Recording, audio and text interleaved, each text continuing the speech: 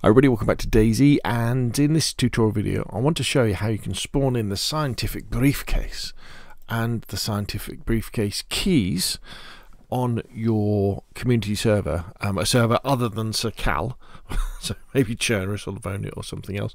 And also we're going to be looking at how you can make sure that the Scientific Briefcase has got stuff in it, and then how you can edit it so that you can put stuff in it as well. So if you weren't aware of it already, the Scientific Briefcase spawns in on Sakhal, but it spawns in as part of an event group with a dead scientist body.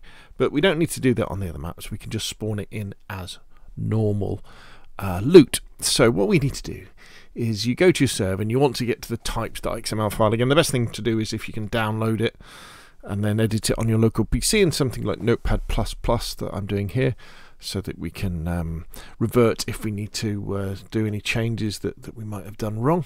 Once you open up, if you do a Control F in your types.xml and just search for brief, you'll find the Scientific Briefcase and, rather handily, the Scientific Briefcase keys. And what we can notice straight away is that they're set to 0, so it's not something that's going to spawn in. And in fact, the Scientific Briefcase on your Sakhal server will be set to 0 as well, because as I said, it spawns in as part of an event. So in both these cases, it's set to 0, so it's not going to spawn in on this server, which is a churnerous server. So you got to think, okay, fair enough. So let's spawn them in. What we're going to spawn them in as. Now, this is completely up to you where you want to spawn them. But I was thinking maybe if we look at like the first aid bag. So the first aid bag is shelves and medic, isn't it? So category containers, shelves, medic. So if we just take the shelves and the medic bit out of that, and then we go find the briefcase again. There we go. And let's add underneath here. Let's just paste that into there. And then underneath here on the briefcase, let's paste that into there. Let's tidy it up a bit. So there we go. So there you've got the whole argument for the briefcase and the briefcase keys. And what we've done is we've given them a usage, and we've said, well, this is used in a medical location. And in fact, the other thing you could do is you could put, if we do a search, Control F for container like this. There we go. We can look for category containers like that, copy, and then go back to brief, because the briefcase is actually a container. Because it contains other stuff, doesn't it? So we could call it that as well. And you could say the keys are tools. So if we do a quick search for tool, we've got a category name is tools. Now instead of typing these things in, I'm copying and pasting them. I'm doing that basically so I don't make any spelling mistakes, because I'm terrible. And like there, brief. Okay, and so the keys, let's call them a tool. So that's good. So they both got category names. We probably don't want the briefcase to spawn in on a shelf, so let's get rid of that. So we're just saying they're both medical things. Now, how many briefcases do we want to spawn in? Let's say we want to keep it super rare. So let's keep it as 1. So the nominal is 1, so 1 should spawn in. We'll leave the minimum as 1. We'll leave the lifetime as 1. Restock, we don't need a value for that. Quant min, quant max is -1, because it's not like a bottle of, it's not like a can of fuel. It doesn't contain stuff. Same goes for the briefcase keys, but let's have a few more of these. Let's say have 3 briefcase keys with a minimum of say 2. Let's double check they're counted in the map. Remember, you always must have counting map as 1. If you don't, they'll just keep spawning and spawning and spawning until they overwhelm your map. So let's just double check what we've done.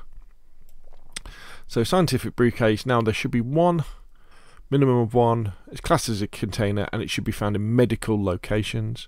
Briefcase keys should be 3 with a minimum of 2. It's classed as a tool and it should be found on shelves in medic locations. Okay, so we're fairly happy with that. So let's just save that for a bit. Now the next thing is the spawnable types. So if we go back to our server, This is a local server, but the layout will be similar on your remote server if you're doing stuff on the web. If we go into the cfgspawnabletypes folder, so we open that up, and then we do a search for brief again, we should find there's nothing here on our churn server. Now the cfgspawnabletypes.xml file, what that does is it tells the game when you spawn something in, it should spawn in with this stuff. Let me see if I can find an example for you. Here we go.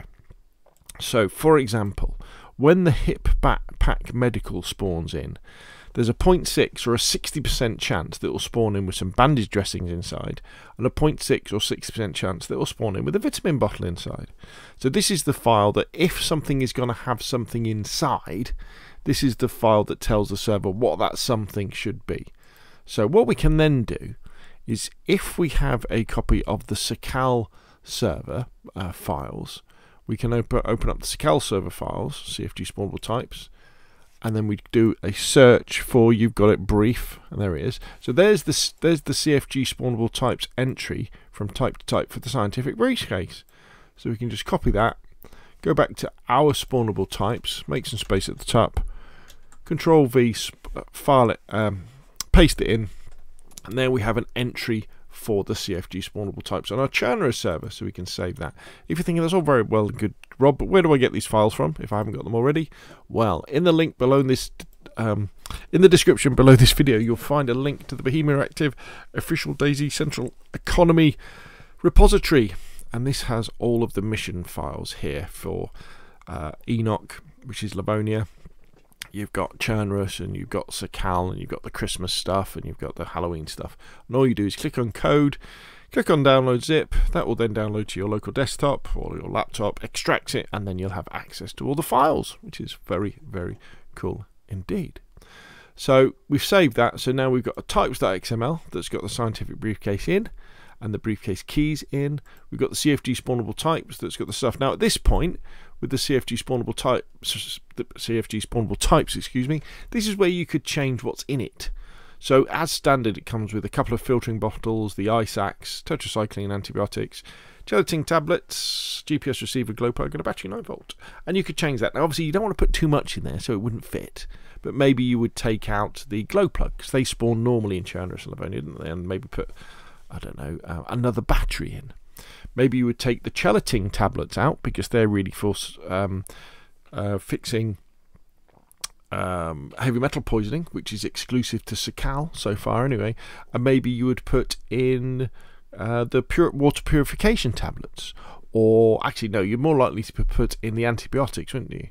So you could put in tetracycline and have that instead. So go again, play around with that, but not too much, because only so much can fit in. So we've saved that, and so what we want to do now, as a matter of good practice, you want to go to xmlvalidation.com, and again I'll put a link to this in the description of this video, and this is going to test our files to make sure that they validate, so we haven't made any spelling mistakes or put something in the wrong place. So we choose file, so where were we? Common, DayZ server, it was my churn, MP missions, DayZ offline.churners plus. So the first one we messed around with was cfgspawnabletypes. So let's just validate that. No errors were found. Excellent. Go back to this one. Choose the next file. The other one was the types.xml. So let's go into the folder, select types, open, validate. I should say actually that this check won't pick up spelling mistakes. So if I'd spelled Scientific Briefcase wrong, say I'd spelled it BREIFCASE, but everything else was the same, that check wouldn't pick that up. But what it would pick up are things like if I'd missed off like a closing bracket, something like that. Okay, so now we're good to go with that. Normally you would then upload these files to your server, and you would restart your server and you get them to start. But we're going to do something slightly different, because this is a local server. We can basically fire it up now. But what I'm going to do, another good practice you can do when you're using a local server to test things, to test whether things are working, before you do anything, delete the storage_1 folder, and that blanks the server. So what we can now do is, if we shut all this down or minimize it,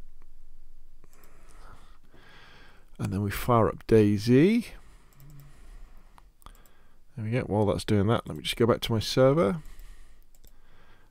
and let us fire it up. So we want to start it up generous with vanilla ++ on it as well. So now I can go to servers, LAN servers, refresh that. This should pop up in just a second. No LAN I want, excuse me. There we go. One else local scale speeder server on Chernarus. We're going to join that. Set up DLC and mods. And it's going to take a couple of seconds to load in. This is where installing a local server to do practice things like this before you upload things to your remote server is really important. In fact, what I'll do is in the description below this video, I'll put another link, and I'll put a link to my how to install a local server on your PC.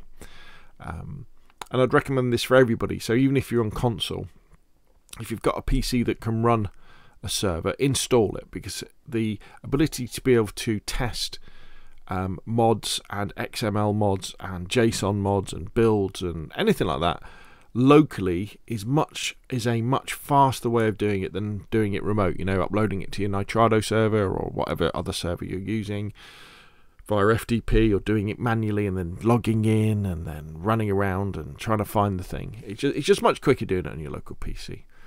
It doesn't simulate everything.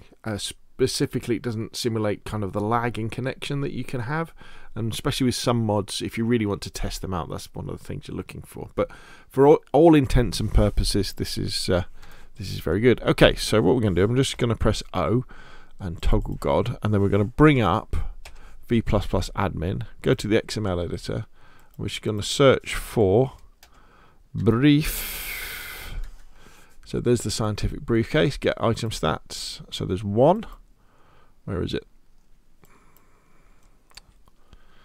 Where is it? Are you going to show me where it is? I know you said there is one, but where is it?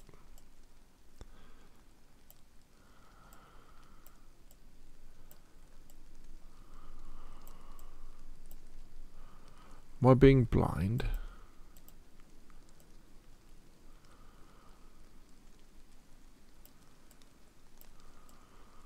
Oh, I thought that was me then. It's not, is it? There we go. So it's saying it's here by the hospital. So let's zoom over here and see. So it's actually in. There it is. And then let's take it to our hands. Let's pick it up because it's locked. We can't unlock it. But if we go back to v++ and then we look for the keys, there's 3 of them. Okay, so there's some keys there. So let's spawn over here. Well, not spawn, let's move over here. And with a bit of luck, let's close this door so zombies don't come behind us. Somewhere in here, there will be some keys.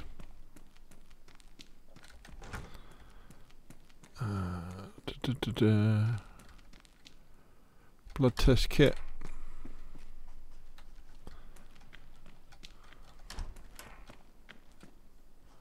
Aha, there they are. So, because I've got the briefcase in my hand already and the keys are there, I can combine them so I can just unlock. Dumpty dumpty dumpty dumpty dum. Alright. So it's now unlocked. So if we look, there we go.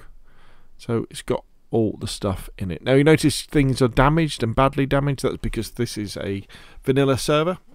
And so things that spawn in will have a range of damage. And in vanilla servers at the moment in DayZ, things can spawn in quite damaged. If you wanted to change that, what you need to do is you need to have an entry in the CFG spawnable types and change the damage so that something isn't damaged. So for example, with the Scientific Briefcase, the damage is set to 0 and 0 so that it spawns in absolutely pristine condition. And you can do that with any item. You can just add an entry to CFG spawnable types with the damage, and then set to that, and then it will spawn in pristine. But that's the subject for another video. So hopefully this video has been useful. Hopefully now you're like, right, I know how to spawn in the briefcase, I know how to spawn in the keys. I've got some wonderful ideas about nesting things. Remember, you could do things like you could nest a punch card inside a briefcase, and then the keys could be somewhere else. The possibilities are endless. But anyway, that's enough from me. If you've enjoyed the video, hit like. If you want to see more of the same, press subscribe, and of course I'll see you all again soon.